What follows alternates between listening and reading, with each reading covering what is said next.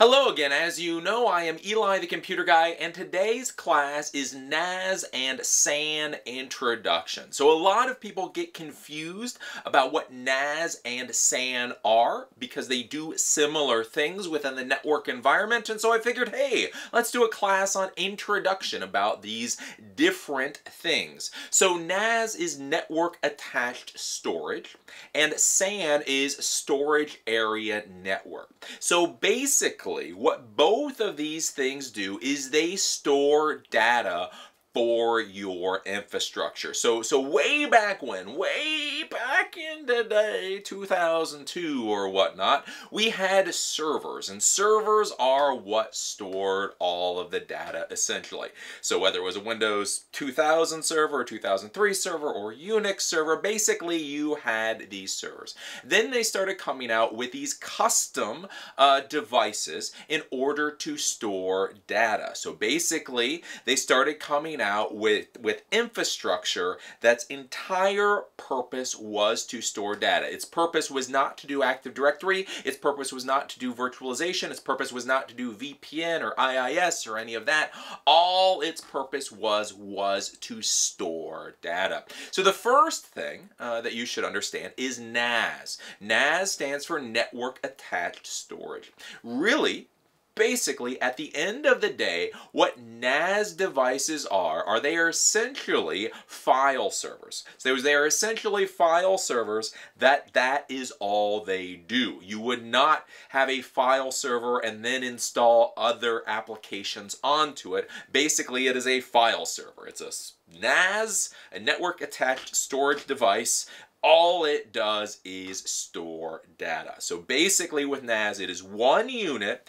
Its entire purpose in life is to store data. It may store 1 terabyte of data. It may store a few petabytes of data. But basically all it does is it stores data. Now the big thing for the definition of a NAS device is that you are using standard file transfer protocols in order to interact with it. So basically this is the equivalent when you set up a NAS as a shared drive on the network. So basically you share out whatever folders that you create on the NAS device, and they are accessed just like you would access a shared drive on a server. So you would be using the FTP protocol, the file transfer protocol, in order to interact with the NAS device, or SMB, CFS, Apple File Protocol, basically any of the standard protocols. So SMB and CFS, these are the protocols that allow you to copy and paste files and folders within a Windows network. So basically that is how you would interact with this NAS device. Basically it is a shared file server on the network. Now when you're dealing with NAS, there's a lot of different NAS devices out there. You can use things like FreeNAS. FreeNAS is a free network attached storage operating system. And the thing is with these NAS devices, with these NAS operating systems, is that they are specifically designed only to store files. Why that's important is because that means you're not going to be interacting with that server or device in any other way, so it will be more secure than other types of servers. So again, one of the big problems that you get into in the real world is you set up this beautiful Windows Server 2012 box, you install the file server, you install all this fancy stuff, and basically you know that as long as nobody touches this server, it is going to run very well for the next decade, as long as the power supply doesn't blow up. Well then, surprise, surprise, what happens is one of the employees comes in and decides to start surfing the internet on your wonderful Windows Server 2012 box, then gets viruses, then installs a screensaver, then does just a whole bunch of stupid crap on this computer, and all of a sudden you've got tons and tons of problems. Why? Because it's a Windows operating system, and people do stupid things on Windows operating systems. It's true, and a spaghetti monster. I've seen it time and time and time again. You walk into the server room and you see all this crap on the server and you're like, what the hell's wrong with you, right? Well, the nice part is if you use a NAS or a NAS operating system is that all it does is store files. So if somebody goes onto it, they can't look at porn. They can't download and install applications willy-nilly. They can't get onto the internet and check their Gmail. Why? Because it's a NAS unit, right? So that's one of the benefits of NAS units. Beyond that, since they're specially designed for storing data, they are simply better at it than many of the other server operating systems. Basically, they are, you know, when they create the operating system, they optimize it only for storing and transmitting data, being able to send and receive data. Therefore, it does that a whole lot better. So that's what a NAS is. A network attached storage device is basically a file server that's just an Uber file server that all it does is serve files. Again, like I say, you can use software such as free NAS in order to create your own NAS. This does not have to be highly customized hardware. You can go out and you can create a NAS device using just an Intel processor and hard drives and RAM and all of that. The main thing is with a NAS is that the operating system is designed to only be a file storage device. Now when we start talking about SANs, SANs are a different critter. And this is one of the things that people get confused about. So NAS is one box, right? NAS is a box that stores files. A SAN, or a storage area network, is basically a network of boxes to store data. So when you start using a storage area network, what happens is you connect numerous different devices, SAN devices, and all of them store your data generally in something like a cluster. So with that NAS device, if the power supply in the NAS device fails, if the RAID controller in the NAS device fails, if who the hell knows, the user somehow shoves a virus onto it and it fails, your data's stuck until you can get it back up and working. Now with the SAN, what is nice is basically you can create a cluster of these storage devices, and if any one fails, all of your data is still there. It is still accessible, depending on what the replication strategy is and what the redundancy is. You can have 1, 2, 3, 4, 5 entire boxes completely and utterly fail, but the data will still be there. You will still be able to write to the SAN. You will still be able to read to the SAN. For you, it will be relatively seamless, even if, again, an entire device fails. Now, the other important thing with the SAN and why the SANs are important is because you can actually map drives to the SAN. So again, when we're talking about network attached storage, NAS devices, basically it is offering up file shares on the network.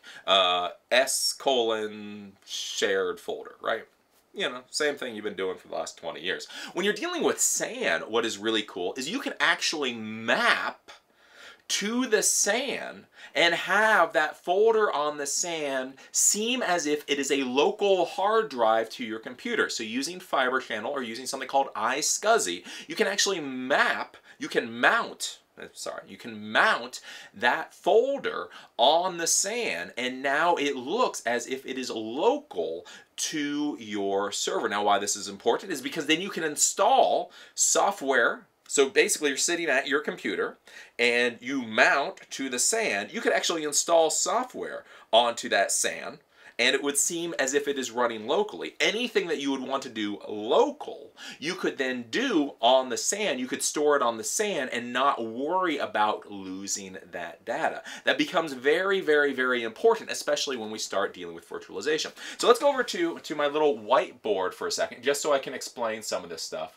Because I think when you see it on the whiteboard, it'll make a little more sense. So basically, when we're talking about NAS, NAS is a device. You have your computer, you go and interact with NAS, with FTP, or SMB, or CFS, right? If anything happens, it fails, and all of your data is gone. You can't get to it. Now, when we're talking about a SAN, though, a storage area network, this is a network of storage devices, and they become a cluster.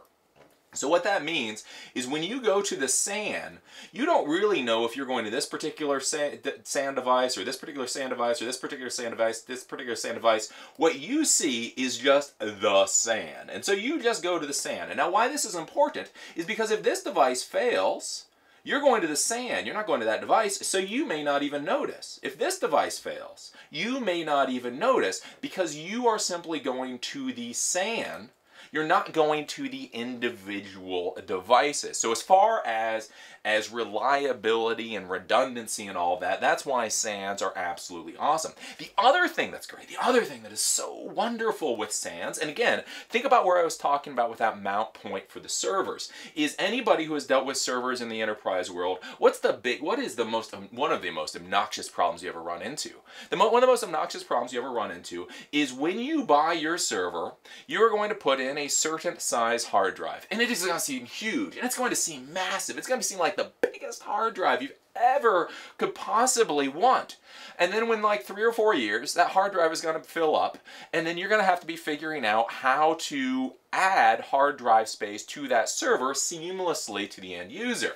And so the problem is you have your normal server, and then you have the hard drive that gets all full up, and now you've got a problem. Do you have to migrate the data onto a bigger hard drive and then put it in? Do you have to do some tedious thing with you add hard drives and then you span volumes? It can just be a real pain in the butt, and especially when you're dealing with end users that want 100% uptime and don't want downtime, right? So when this hard drive fills up on a normal server, it's just tedious. It's tedious, it's horrible, it's nasty, but you don't want to go deal with that. But think about this. If you have this server, and you create a mount point to the SAN, so you're now storing all your users' data onto the SAN. What's the cool part with the SAN is you can rather seamlessly add a new server with 10 terabytes of data and then just connect it to the SAN, and all of a sudden the SAN will now have 10 more terabytes of data. So now, instead of having to worry about all this stuff, you just added 10 terabytes of data storage to this SAN, and now you can just use it very easily. So again, remember, all of these are their own individual network attached devices, and so you just add a new one with 10 terabytes of storage, or 20 terabytes, or 30 terabytes, or 1 petabyte. But basically, you can just connect it to the SAN, and now all of a sudden, you have all of that extra data at your disposal, or extra storage at your disposal. Now the big thing with now, why SANs are becoming more and more useful, that's the first part. The first part is basically you can add storage to SANs very, very, very, very easily, because you're no longer dealing with individual hard drives, you're no longer dealing with individual partitions, you're dealing with entire boxes. So you can just add a new 10 terabyte box, and all of a sudden you now have 10 more terabytes in your SAN. You have to go in and do a couple of configurations, but believe me, doing a couple of configurations is a hell of a lot easier than doing a massive data migration, right? And if you need to pull an old device out of the SAN, you can basically just turn it off within the SAN management console and then unplug it and plug something new in. So it's very easy to replace storage now. Instead of worrying about RAID cards, instead of worrying about hard drives, you can just plug in entire boxes or pull out entire boxes. Now, the other reason that SANs are becoming so important is because of virtualization, right? So we have started virtualizing all of our servers. Instead of having 50 hardware boxes, 50 physical servers sitting in our data center, we now have 5 or 6 physical servers with 50 instances of server operating systems floating between all of those physical servers. Now, I've talked about virtualization before. I've talked about how with this type of virtualization, if one of the servers, one of the physical servers fails, how the instances of operating systems can automatically be migrated to other physical machines. And a lot of you guys have said, Eli, you're a liar. That doesn't make any sense. If the instance of the operating system is running on one physical machine, and that physical machine fails, well, then how does it hop to another physical machine? Eli, you're a liar. They really have. They've been kind of nasty at it. So let me kind of explain to you how this works. Let's go back to our whiteboard. So basically, what we have here is we have our virtual environment. And so these are the physical boxes. So we've got 4 physical boxes right here. And these are the hypervisors. So these are what are running the virtual machines. And so then let's say we have 10 instances of virtual machines. So basically these instances are running on this hardware, or so it seems. What really happens is that these hypervisors are connected to the SAN. So the SAN over here actually, in fact, is where all these instances of the operating system are stored. What the virtualization software does is it goes to the SAN, it grabs an instance, and then it takes it to the physical machine that has the resources in order to use it. So let's say this one takes 2 of the instances, this physical machine takes, I don't know, 5 of the instances, and this physical machine takes 3 of the instances. So we have this one machine down here, this one physical machine down here, where nothing's happened. It doesn't have any instances running. So the instances are actually stored on the SAN, but they're being run on the virtual computers. Now, why this is important is because they're stored on the SAN. They're stored on the SAN. Stored on the SAN. They're not actually, they're run on the virtual, on the hypervisor. They're not stored there. So if this machine here fails, the virtualization software recognizes that, and it automatically will then turn the instances on a different machine that has the resources. So this is the big thing to understand with these SANs, is that the instances reside in the SAN and then are pulled into the hypervisor infrastructure in order to actually be run. That is what is going on. That's why this new virtual infrastructure can have so much redundancy, because the SAN is a cluster of storage devices that contain all the data, contain all the instances, contain all of that, and everything gets pulled out as it's needed.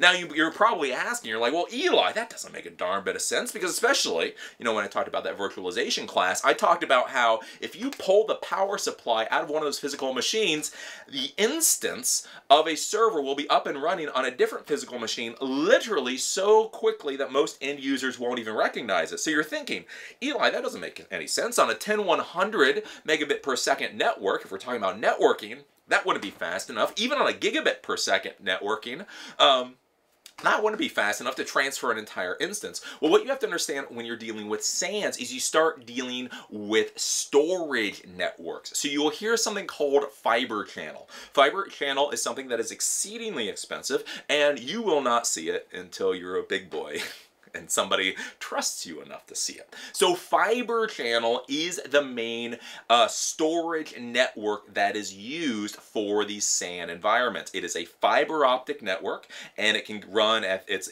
at anywhere from 2 to 16 gigabit per second connections. So basically you have the SANs.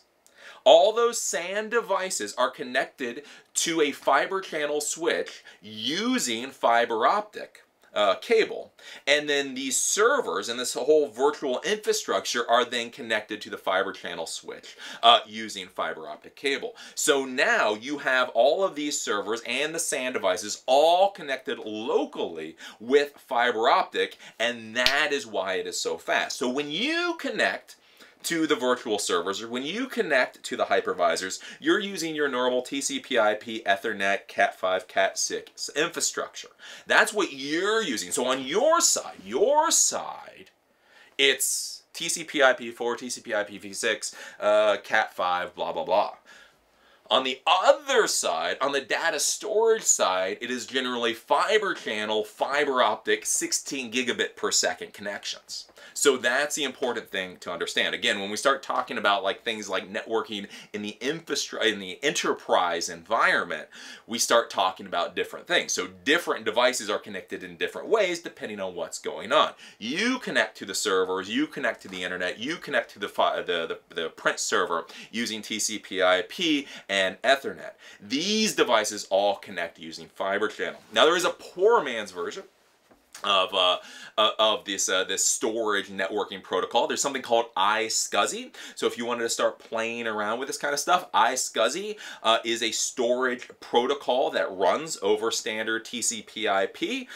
The only thing with that is it's going to be a lot slower. It's obviously not going to be 16 gigabits per second because you're running over copper. You might get 1 gigabit per second. But if you want to start playing with the SAN technology in your little lab, iSCSI is what you are going to be doing. Basically, you create an iSCSI connection on whatever NAS or SAN device, basically SAN device that you have, and then you can connect to that using Windows Server 2012 and a lot of Windows servers and Linux and all that. But iSCSI will be a different class. But this is the basic idea behind NAS and SAN. So what you have to understand about NAS is basically NAS, Network Attached Storage. These are devices, essentially these are file servers. Essentially that's what it is. At the end of the day, it's a file server.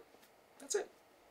The main thing to understand with NAS is that it uses the standard file transfer protocols, FTP, SMB, CFS, AFP, one of those things. Basically, you have to connect to it with some other type, of network sharing software in order to be able to do anything.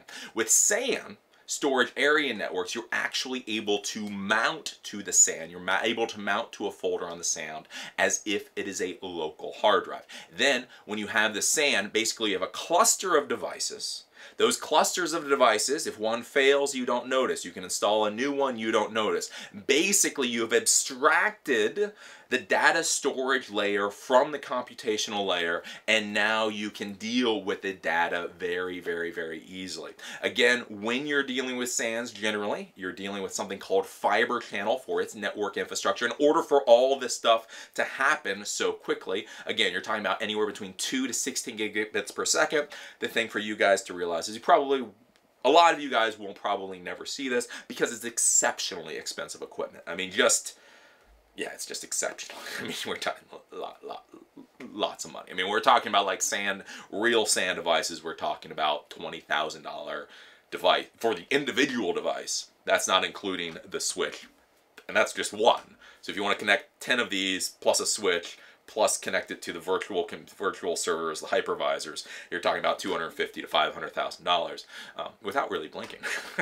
So just realize the real SAN, real fiber channel is that expensive. If you want to try to start playing with this at home, you can use something called iSCSI, and of course we will have an iSCSI class later. But that is basically the introduction to NAS and SAN. Again, a very important concept nowadays, and again, this continues the concept of abstracting the different layers of computing and creating infrastructures that only deal with those layers. So you have the hardware layer, you have the processing layer, you have the data storage layer. Before, everything was on one server. So you had one physical box, you had the operating system installed on that physical box, you had the data stored on that physical box, everything was on that one physical box. The power supply failed, you're screwed. If the CPU failed, you're screwed. Now we're separating all of those things out. So the data is in its own cluster. The hardware is in its own cluster. The virtual instances migrate at will. So now we're pulling all those things apart. It makes it easier to manage, maintain, and if there is a failure, now most of the time you don't even notice. You know, now like with a SAN, if one of the SAN devices fails, you just unplug it, you yawn, you go home. When you come back in the morning, you order a new one, and 2 weeks later, you install it, right? Whereas if a hard drive fails on your server, you got to fix that right now. So that's why this stuff is important. So as you know, I am Eli the Computer Guy. This class was NAS, Network Attached Storage, and SAN, Storage Area Network Introduction. As always, I enjoy teaching this class, and I look forward to seeing you at the next one.